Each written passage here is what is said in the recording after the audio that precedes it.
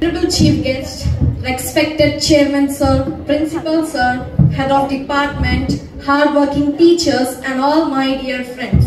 Assalamu alaikum wa rahmatullahi wa barakatuh. I, NIDA FATIMA of grade 10. Today, I am going to speak about parents. Before I begin my speech, I would like to share a thought.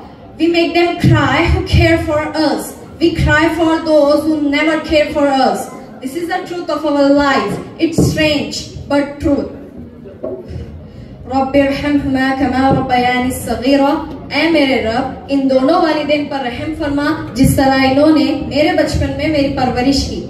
Parents play a very important role in our life. They brought up their children despite of having so many socio-economic difficulties. They fulfill our every demand and never complain us for anything. In return, it's our duty to give them respect, love and care. Why do some of us leave them in old age home?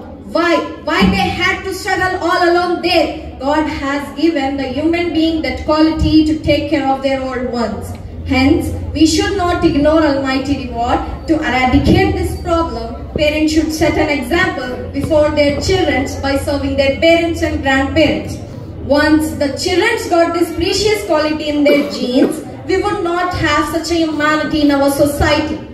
Dear audience, parents are those who help us, parents are those who support us, parents are those who take care of us, parents are those who never leave us. God has given the beautiful gift in our life, that is our parents. We are so lucky to have our parents. Nobody plays the biggest role in our life but our parents. Now I end up my speech with these lines.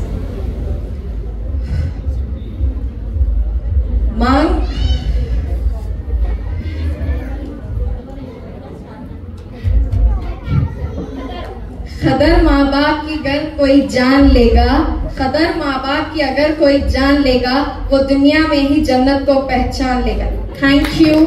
Have a nice day. Once again, अस्सलाम.